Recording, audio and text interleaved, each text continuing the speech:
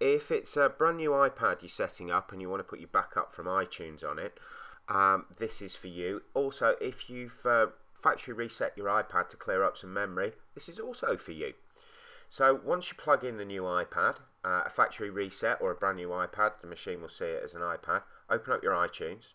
Now we're restoring from a backup, we're not setting up as a new iPad, although there is a video on the channel to show you how to set up a new iPad, so do subscribe.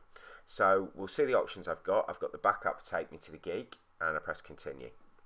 So this is going to take a good few minutes to go through, so good chance to tell you, subscribe, check out the channel. I'm putting up lots of videos today. I've had loads of emails asking for these, how to restore, how to back up, how to factory reset, how to sell your iPad, how to get more memory on an iPad. In fact, just about everything I've been asked for on an iPad, so that's what I'm going to do.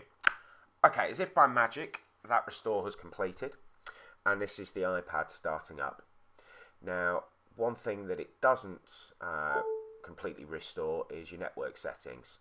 So it's going to ask you to, so the restore's successful, excellent, but now it wants to connect to the Wi-Fi. Once you're connected to the Wi-Fi, then it's going to be iCloud. Now this is after the complete setup, this is after the complete install. I've got 5.4 gig, I had 3 gig free when I started. It's well worth doing this process, whether you're selling your machine or not, just to get some more memory back.